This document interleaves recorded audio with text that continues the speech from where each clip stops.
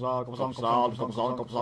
YouTube, Coppersan here, thanks for tuning in again. In today's video we're diving into the symbolism and mythology behind the Pathfinder starting area. It's another MapleStory Mythology Monday, let's dive right in.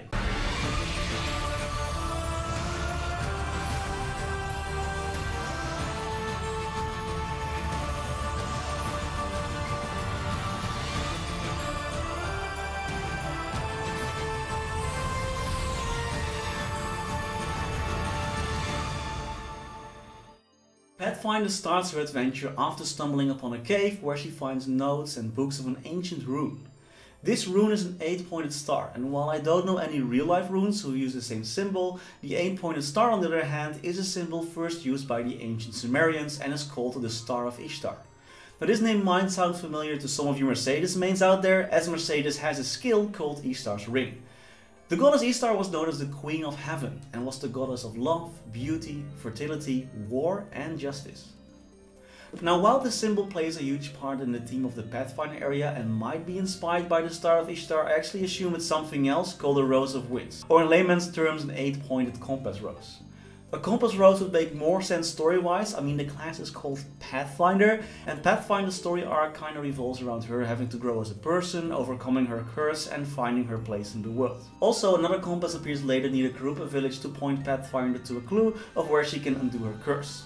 The compass theme also can be found in Pathfinder's skills, as for example there's one called Cardinal Deluge, and cardinal directions or cardinal points are literally north, east, south, west. Now about Pathfinder, her curse. The curse is symbolized by a sigil. A sigil is a symbol used in magic rituals. A well-known list of sigils can be found in the book called The Lesser Key of Solomon. In ancient times, sigils were used to summon and control demons, as the sigil would contain the name of the demon or the entity that was trying to be summoned. And if you know the name of a demon, you would have control over it. Now, in modern times, sigils are commonly used by practitioners of chaos magic.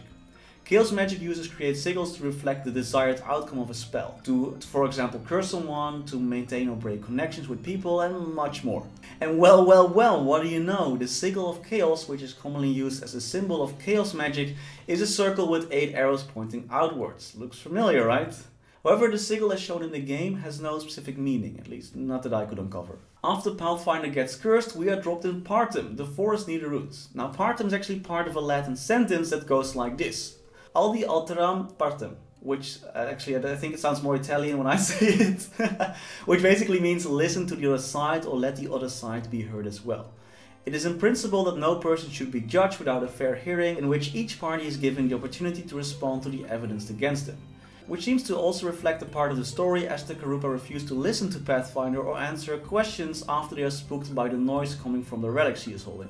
Now these villages Pathfinder encounters are called themselves Karupa, which seems to be a reference to the Hindi god Coppersan.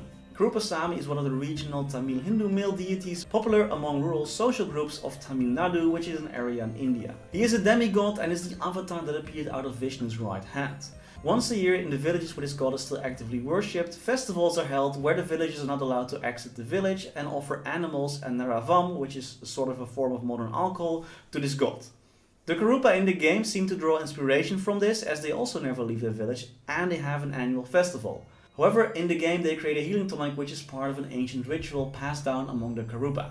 Fun fact, if you ever go to the Karupa village in the game, you might notice that all the birds in the village have quite interesting names. They're all named after cheese. Marscopo is a reference to mascarpone cheese, which is actually very delicious.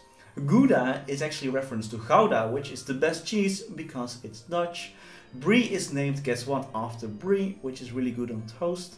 Mozza is named after mozzarella, which is also pretty damn tasty.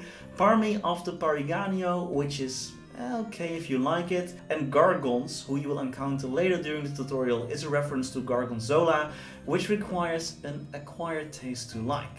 I feel like we should do a cheese review video someday. Anyway, as the story continues, Pathfinder finds herself in the heart of the ancient ruins, speaking to a soul. The triangle with the soul inside it vaguely reminded me of a Masonic all-seeing eye. The symbol on the left pillar also vaguely resembles an all-seeing eye.